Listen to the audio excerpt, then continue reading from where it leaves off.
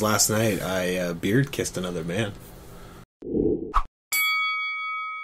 Hi, everybody. I'm Jim. I'm Ryan. And this is the Concept Crucible podcast. And this is our 2015 in review. Yes, it's only the end of January, but we wanted to get the challenges thing out of the way first so we can get started on that. How is your doodle a day going?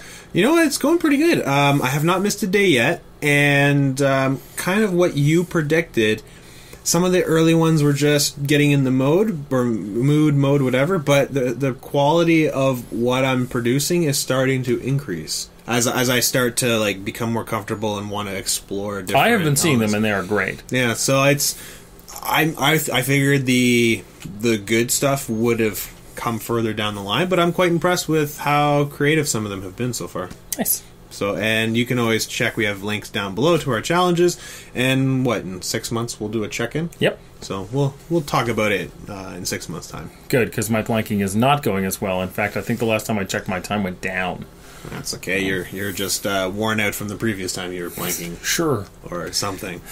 But this is not our challenge podcast. If you want to check out our challenge podcast, you can see it from 2 weeks ago. This is 2015 in review. The icebreaker is, what is your favorite stupid, fun, funny thing from 2015? There was a whole lot of serious things that happened, but what is the stupid, fun pop culture thing? For me, it was... Oh, I wish I would have remembered to verify the date, but it was in November. It was a Thursday. I think it was the 12th, November 12th. When it was the day that Marty McFly had gone to the future time. My understanding is that day has gone by several times. Yes, if you believe the internet and believe memes and photoshopping, that time has gone past. But if you consult the movies, then this past November marked the date in which Marty travels to the future to save his son, thus making all of what occurs in the trilogy of the Back to the Future movies now in our past. There is no more future events that the movie participates in. It just means you need to watch the TV show. Yeah, apparently the TV series, as you told me, that they do go to the future and whatnot. So I guess we do have a little bit more to look forward to. But I mean, I watched those movies a lot as a kid. I think the second one was my favorite, just because of how crazy zany the future seemed, and that appealed to me as a kid. But I've seen them all a bunch of times. I consider it to be one of my favorite and one of the best trilogies of all time. Full disclosure, having never seen The Godfather, but I hear the third Godfather is not particularly good. So whereas I find all three of the Back to the Future movies to be very, very good. Enshrined in memory. Enshrined in memory, nostalgic glasses notwithstanding. And so yeah, that was my favorite stupid, fun pop culture thing, is the passing of the Back to the Future timeline into my past. Mine is probably less fun, at least for one person. The Foo Fighters were on tour this year, and Dave Grohl is one of my musical heroes, along with, I have lots of them, along with Peter Hollins and Alex Boyer and Lindsey Sterling and Celine Dion and all kinds of things. But Dave Grohl fell off a stage and broke his leg, and then as insisted on finishing the show as medics were setting it and splinting it and et cetera, and giving him aid. I believe his quote was, "I can sit down to play guitar and scream. I don't need a leg for that." I should really watch the footage of that, not the injury part, but them splinting it, because I know what kind of player he is. He's a very full body animated player in terms of guitaring. He's very sedate when he's on the chair. I guess, yeah, he was in too much pain to move around, but when he's rocking out, his whole body gets into it. I can imagine how difficult it must have been to splint if that's what he was doing. I don't think he was moving very much. I think they gave him quite a lot of painkillers. Although my other, because I have two answers for this, my other silly favorite pop culture, reversal. Whoa. My other silly favorite pop culture thing to happen in 2015 is also about the Foo Fighters. Are you talking about that giant fan-made... the band in Italy, they put together 1,000 people and played, what was it, Learning to Fly? Learn to Fly, yeah. And it was just I saw the footage from the drone footage and all these drummers and all these guitarists, and it just It looked really cool. I got chills the first time I watched it. Yeah. When even before everybody started singing, when just the drums pick up and then you get the first couple notes on the guitar, just probably if you split it down fairly evenly, like you still have one. Well, I guess it'd be 2/3 of the people would still be playing guitar, but I mean, like just that many guitars all playing together. Wow, like I got chills. The amount of practice that goes into that. Oh, for sure. Yeah, that was, oh man, the notion, and also given that we live in Canada, the notion of having a field where you could do that remains unspoiled for the length of time it would take to practice and shoot that video, because they probably did it like 10 times, or more in that afternoon, and then sort of took the best cut or pieces of the best cuts. Yeah. But I like to think it's just because Europeans are better stewards of the environment than we are. No, it's because living in Canada is bullshit. Well, because I went to Heavy TO in 2012, and that they have not had a massive outdoor metal concert there since then, and I don't even think the grass has grown back because it was so wet and muddy by the end of the 2 days. Yeah, it's mostly the weather in Canada is garbage. Yeah. As opposed to Italy, where I understand it is quite nice most of the time. Mm-hmm. But yeah, 2 oddly Foo Fighters related. I have a connection to one of those as well. I tweeted my X-ray pictures to Dave Grohl in support and sympathy for his broken ankle. I did that. I'm like, hey man, you're like, I feel your pain. I broke my ankle, and I shot him the X-ray of the plate and the screws. You were a strange man. I am a strange man, but I could feel his pain because I know what it's like. I've never broken a bone. But yeah, those are our stupid fun things. And to break down 2015, rather than sort of trying to recap everything that happened in it, there are lots of places that do that. Even recapping everything that happened in our lives, there are no places that do that. If you really want a very, very short rundown of everything that happened in 2015, you can watch DeStorm's wrap-up, which will be in the show notes, and it is wonderful. DeStorm does it every year for at least, I think, the past 2 or 3 years, and it's really fun. Yeah. No, Jim showed it to me as we were preparing and writing this episode, and holy shit, that was, like, it is amazing what he does in the 3.5 minutes or so that it was.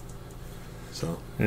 The man has some serious chops. Yeah, but instead we figured instead of running down a list of current events or world events or how crappy the world felt sometimes in 2015, we would chunk it down a little bit and stick to 3 topics. Yeah, so 3 main ones. A thing that you are proud of. Yep. A thing that you're embarrassed about. Yep. And a thing that you learned. It's kind of funny. These are specifically about us rather than talking about stuff outside of us. Usually, like, I'm fairly introspective and you're talking about other people, but I find it very difficult to be proud of things that happen outside of me. In the further they are, the removed they are from me, the sort of the less ability I feel to feel proud of them. Yeah. Similarly with embarrassed, I'm not often embarrassed about things that happen externally. I am embarrassed for people sometimes. Yeah. And learning, I don't know that I can make a claim that, we all learned this thing this year. I think that there are definitely lessons to be learned from events this year. I think we all learned that Dave Grohl's a badass. We knew that. Yeah. We knew that. Like, that wasn't really up for dispute. But no, like, there are all kinds of lessons. But to say that the world has learned from it, I think, is to display a naive optimism. Yeah. No, that's fair. I can't say what the world has learned. I can say what I have learned. So what are you proud of? So, we've talked about it several times, or at least mentioned it several times in the podcast, but last year, once I healed up from my broken ankle at the tail end of 2014, I was a little bit more serious about going to the gym. I made the transition from machines to mostly free weights. Towards the end of the year, I started focusing a little bit more on nutrition, or at least being more mindful of my nutrition. So, I mean, there was a lot of those kinds of changes and, you know, like dropping weight and whatnot. But I'd say the thing that I'm most proud of was getting into bench pressing. And so, like, there's two levels to that. First, when I first started bench pressing, which was a huge mental hurdle for me because in my mind, I couldn't bench press unless I could bench press with the 45-pound plates on either side. You know, like we call it one plating, right? We don't really count anything smaller than a 45-pound plate as a plate. So, you know, I couldn't do it without benching one plate on either side.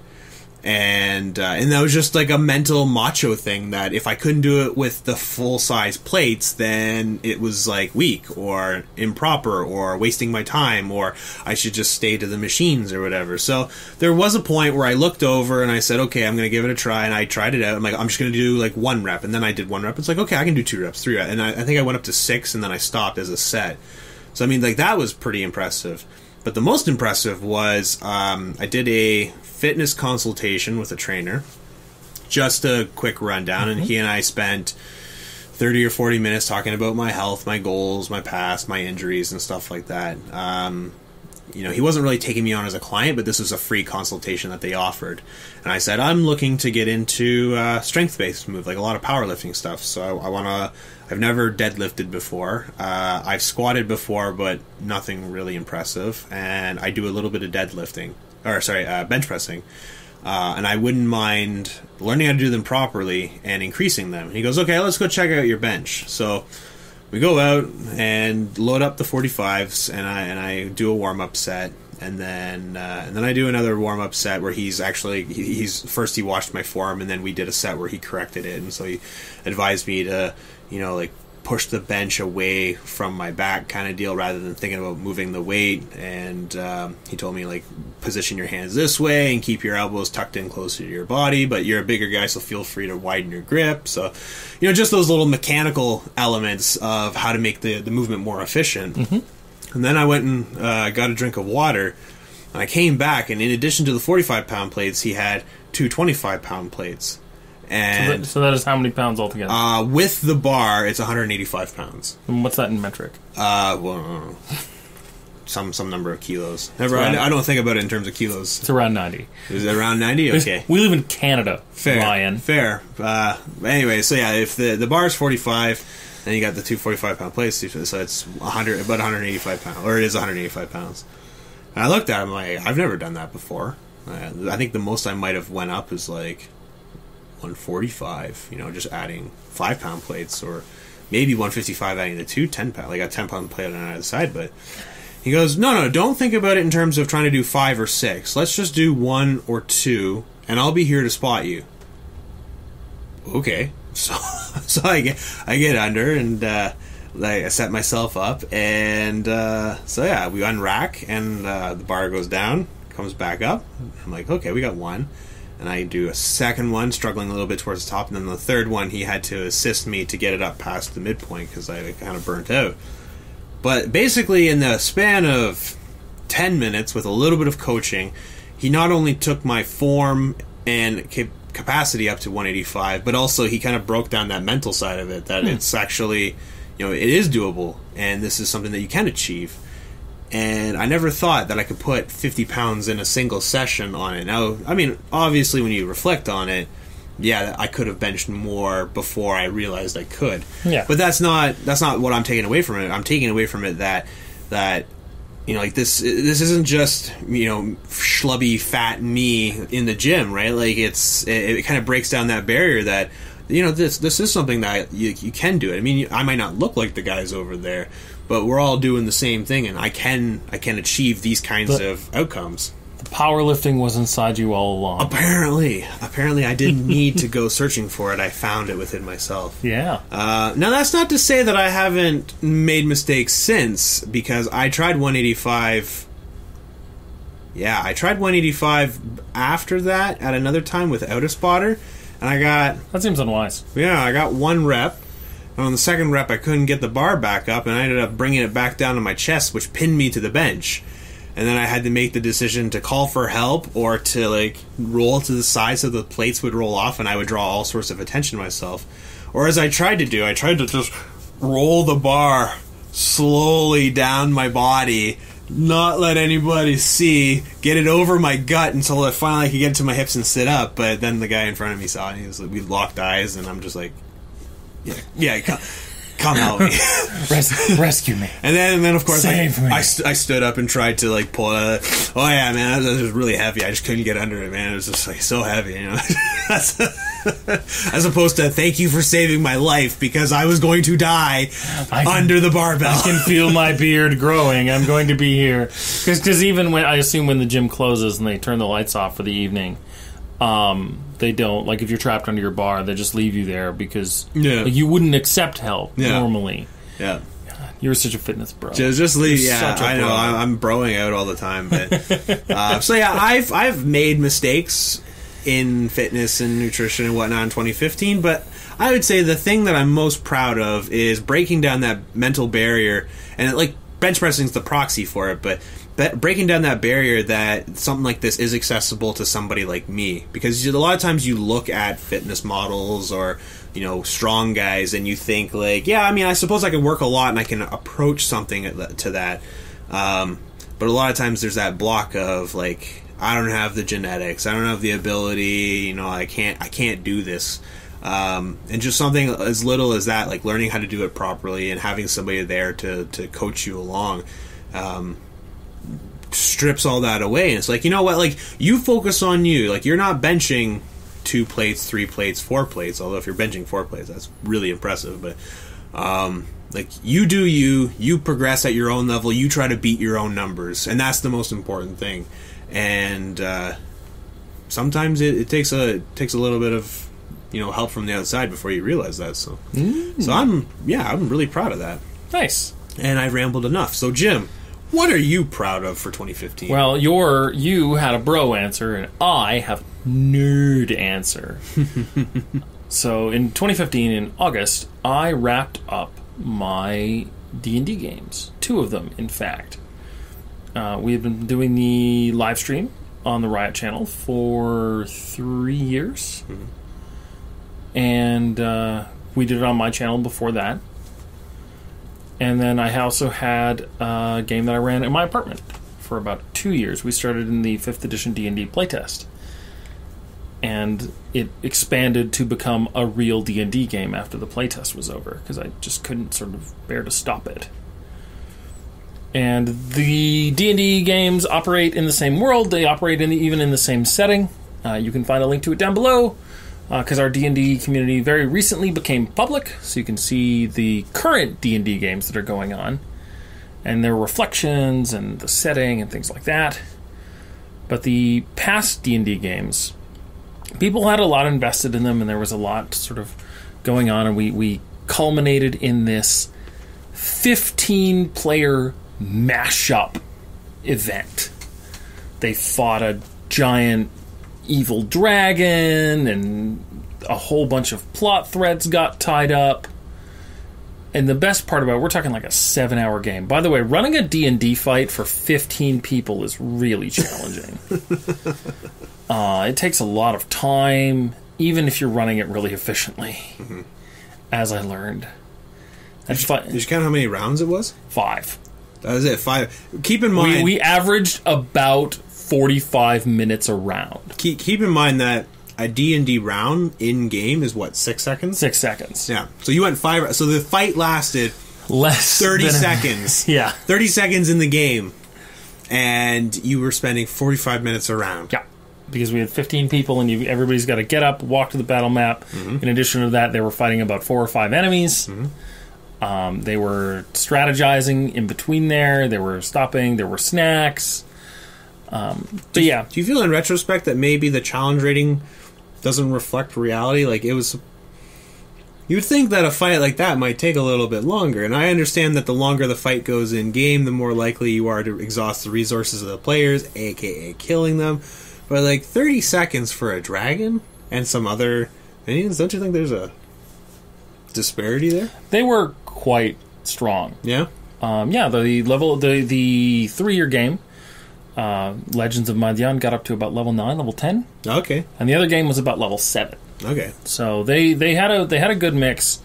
I also simplified it a bit because I had a couple of people who were guests who were visiting, and so one of them got to play the dragon. So instead of like a full-fledged, straight-up dragon, what they got was an evil undead dragon that fits on like a file card, which is really fun because then I didn't have to worry about me being the one who killed somebody's character that they put 3 years into. Yeah. And that was nice. Mm-hmm. But at the same time, I only killed one PC, and I'm like, I could have done better. I'm just saying, as a killer GM, I could have done better. But the best part about it wasn't even the fight. The fight was the sort of irrelevant part. It was the conversations that we got to have around it, is that this notion that your character is going out to possibly to die.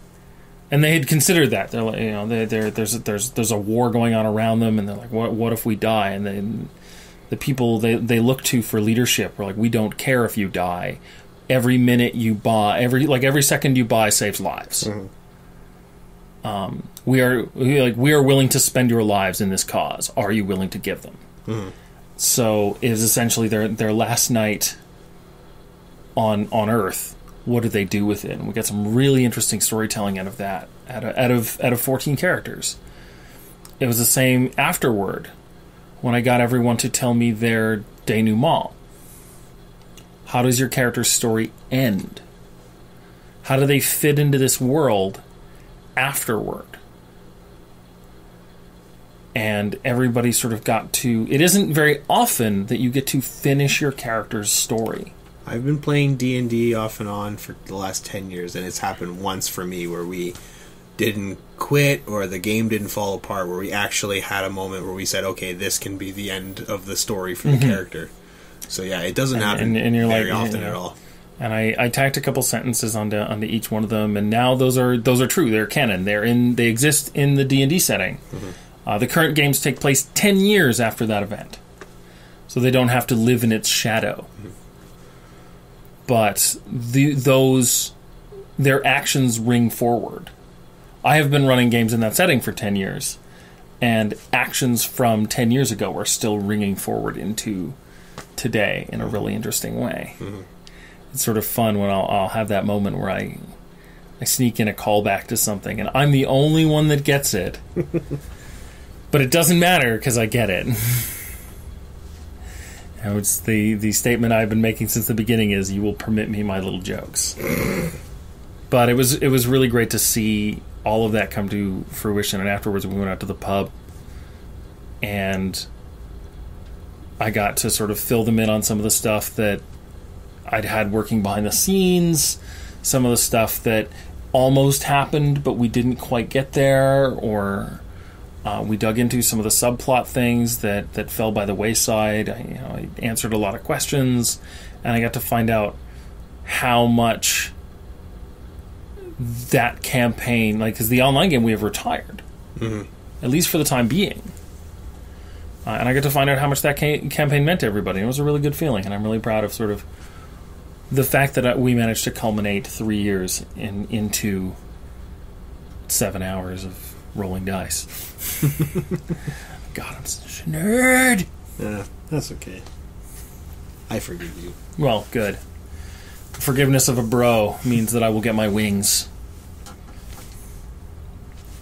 Yeah. Things that we're embarrassed about. You mean other than flexing on camera for the podcast? For those who are listening. For those who are listening, Huck was flexing. It was quite impressive. I was displaying my broness. I'm embarrassed about being a shut-in. Yeah? Yeah, I spent a lot of 2015 sort of taking a step back from stuff. And probably more than I should have. And we did a video about it. I am here now. And we'll put that in the show notes. But that was when I went to an art opening. And there was all kinds of really weird and great stuff there. But it is easy to get caught up in that grind. Mm-hmm. The work that I'm doing now it doesn't just occupy my time, it occupies a lot of my attention. So it is easier to get caught in that thing of go home and sleep, and opt out of doing things, even though doing things is really fun. and doing things gives me energy. And so it is a thing I regret. I definitely skipped out on a lot of stuff that I otherwise shouldn't have. And I relied on other people like Kaylee and you and Ryan Consell. You can find his channel in the show notes too. To give me that impetus to go outside and to leave my apartment. And now in 2016, I have mandatory exile Fridays. I have to leave my apartment. I have to go somewhere. Because I spend a lot of time in my apartment editing and running D&D and sleeping and et cetera, et cetera. And I forget that I can leave sometimes. And that there is a whole giant world out there that I can experience without having to see it through the internet. So last Friday, I went swing dancing in Stratford, and it was a great time. So you're already off to a good start then. Yes, I am. How about you? What are you embarrassed about from 2015? So this is related to the podcast. You will remember back in November, we had a special guest on, and we made all sorts of promises and discussed all sorts of cool things about NaNoWriMo. Yes, indeed. That we were going to attempt NaNoWriMo. I tried very hard. We tried very hard. 9,000 words. Yeah. I don't remember how many I got, but so I mean, like, there's a little bit about falling behind in NaNoWriMo, but for me, I just kind of stopped. Like, I fleshed out the start of the story. I had a general gist of where the story might go. I knew how it was going to end, but I couldn't make that transition from like the intro little bit setup to the next bit. I just couldn't make that leap, and then it just got put on the back burner, and then it stayed on the back burner. Then eventually all of the liquids kind of boiled away, and it kind of crusted over, and then it was really hard to scrape out of the pot, and then you just throw the pot away. Essentially what I'm saying is I quit. This is an elaborate analogy. I quit NaNoWriMo, and I feel really bad about it, not just because I made an internet promise. Yeah, it's I felt really bad about it, because it's also NaNoWriMo and quitting that is kind of a proxy for some of the other things, like in the personal life of quitting. So like little projects that you start along the way, or like the only thing that I really in 2015 that I managed to make stick was going to the gym consistently. Although I started off going 3 days a week, and then eventually I transitioned down to 2 days a week because it was a little bit more manageable. I mean, so it's obviously recognizing when you need to scale back, but at least it wasn't a full quit. But there are other things that, you know, you start throughout the year with the good intention of finishing, and you just don't. So like, I wanted to do a little bit more work with electronics in 2015. Yep. I didn't quit books because I almost wasn't reading any books, but I was really bad about like not following through on wanting to read more in 2015. And then, yeah, so like NaNoWriMo is just the perfect example of one, especially you as an audience would know, of wanting to start something, and then we didn't even talk about like wanting to quit. It just all of a sudden we stopped. Well, we ran out of videos for the month of November, but in December we didn't really talk about it. Like we were both kind of like, yeah, we're just gonna keep this quiet and maybe nobody will notice. But full disclosure, I quit fairly early on, and the gym got a hell of a lot more progress out of it than I did. But Desert Bus was what ruined me. Yeah, so I feel really embarrassed. I can't write and watch Desert Bus. Yeah. So I'm embarrassed about the things that I quit in 2015. Fair enough. I forgive you. There's always next November. Or possibly September, which is when I might try and do it.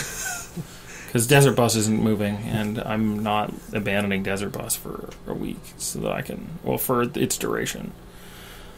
So, what did you learn in 2015?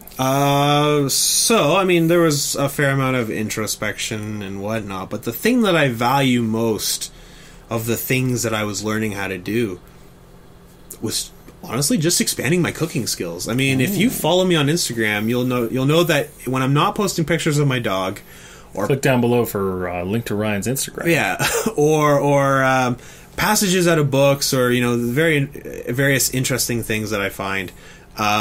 So a non-zero percentage of your Instagram is like photos of lasagna.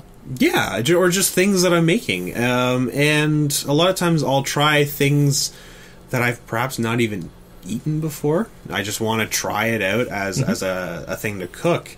And sometimes I don't have the right ingredients, and so on the fly I'll throw an audible, or I'll call an audible, and I'll just substitute stuff, or I'll omit it completely. The one that I made just recently was I googled beans and rice recipe. I almost combined beans and rice together to bees. There's only like 4,000 or 5,000 of those. Yeah, so that's actually probably a very conservative estimate. Yeah, so I googled bean and rice recipes, because I'm like, I just bought like 8 kilos of rice, and I like beans, and I'm not trying to be a vegetarian, but I'm trying to cut down, because meat is expensive. I'm trying to find ways of cooking interesting vegetarian dishes, just to try it out. So I found a recipe. The flavor profile is ginger, spinach, coconut milk, and what was the other one? There's something else in there. Well, I guess the chickpeas. The chickpeas and the spinach don't really have a lot of flavor. They're more of the texture, but those are the big ingredients. And yeah, so you make it in the pot, and then I just poured it over rice, and it was really good.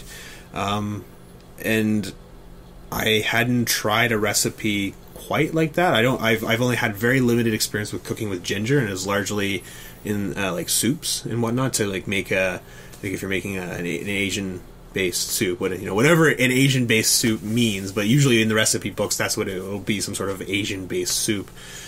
Usually it involves fish oils, soy sauce, hoisin sauce, those kinds of flavors going in there, and ginger tends to be one of them. So I occasionally will buy ginger root and just have it on hand in case I want to do something like that. But this one was a different one. It wasn't a soup. It was a topping. I feel like that's the mark of being an adult.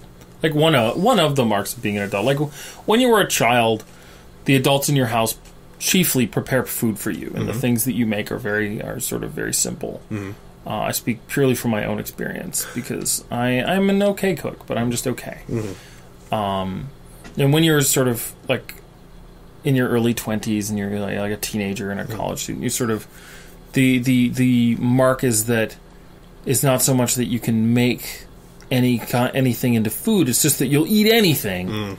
So whatever, like what do we have in the house, that's what I'm eating.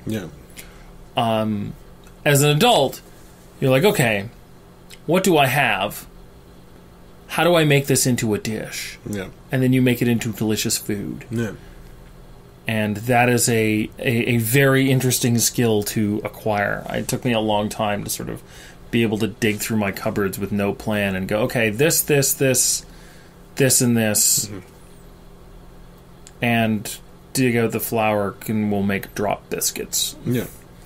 Well, and that's another thing, too, is that transition, not just from what can I find in my cupboards, but also what do I keep stocked what can I put in my cupboards so that I can do this whenever I want. Yeah, to give yourself versatility beyond, like, salt and pepper.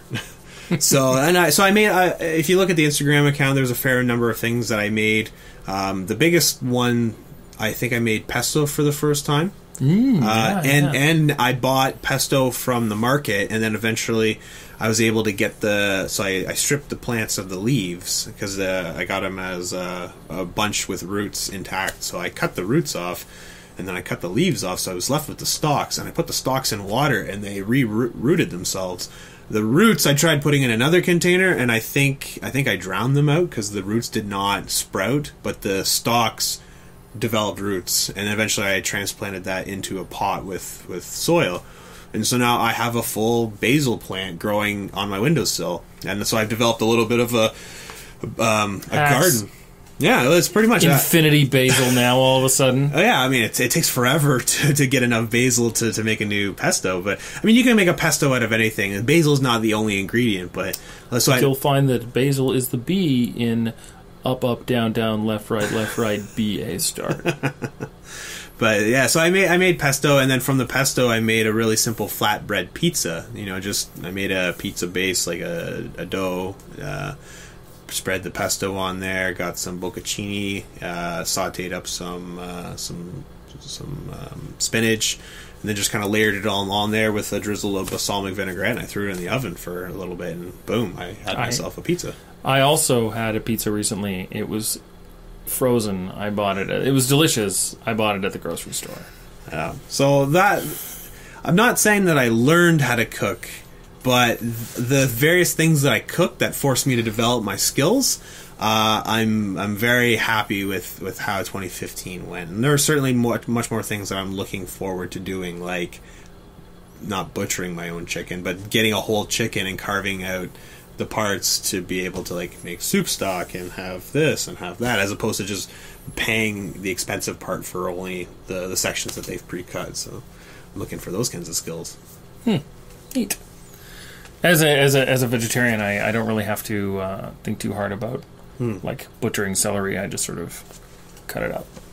Yeah, but then you have to wonder whether you're gonna chop it and quarter it, or if you're gonna like finely cut it, or if you're gonna julienne it, or no. I have a very strict sort of celery cutting policy because I'm aware of what celery texture I like. Yeah. So tops, bottoms go off.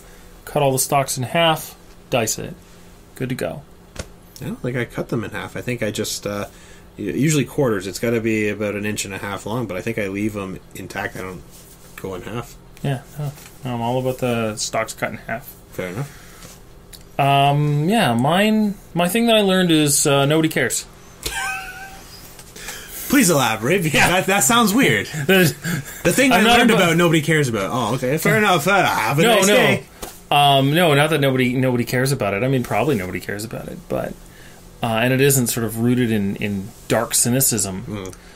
No, one of the things I did this year was I learned to swing dance. We talked about it in the podcast with Ryan, where we had multiple Ryans, about productivity and things like that, and busyness and the things you would like to get busy with. And one of the things was I said I want to learn to dance, and I did. In a sense, you wanted to get jiggy with it. That's not what that means. That means dancing in the same way that Netflix and chill means watching movies, but Ryan. One is a precursor to the other. Chilling is a precursor to Netflix. After this podcast, we'll Google things with Ryan. Get G with it. I'm interrupting you. Tell me how nobody. Okay, fine. Tell me how nobody cares. Yeah.